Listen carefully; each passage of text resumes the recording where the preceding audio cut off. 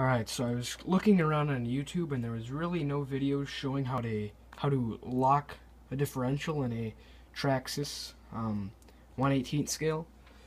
This is the Keaton Traxxas. It's a 1/18 scale little crawler. So in the front here I still have a unlocked differential.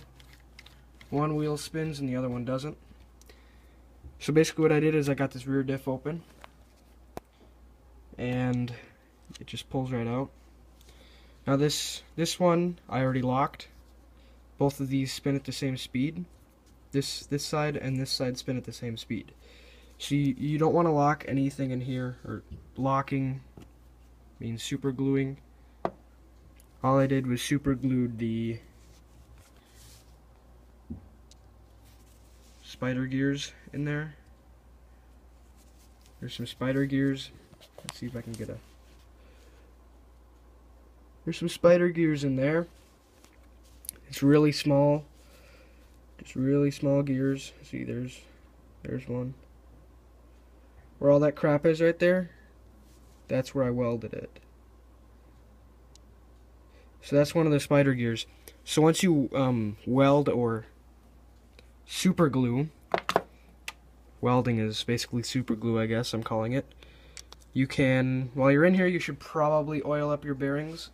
That's what I'm doing right now, which means these bearings right in here, and I'll probably put a little bit on the pinion gear in here.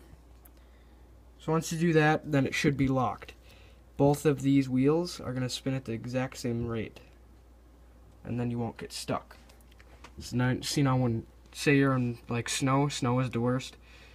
If this wheel up here gets like caught on something, this wheel's only going to spin. It's going to spin to the wheel with the least amount of traction. And doing this, which is basically a positive traction, both the wheels are going to spin at the same time, which means it's going to be going to the wheel with the least traction and the most traction, if that makes sense.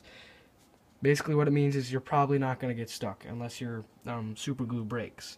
But I don't think it'll break because it's not powering, or it's not spinning like a rocket ship or anything, just a small little 1/18 scale truck.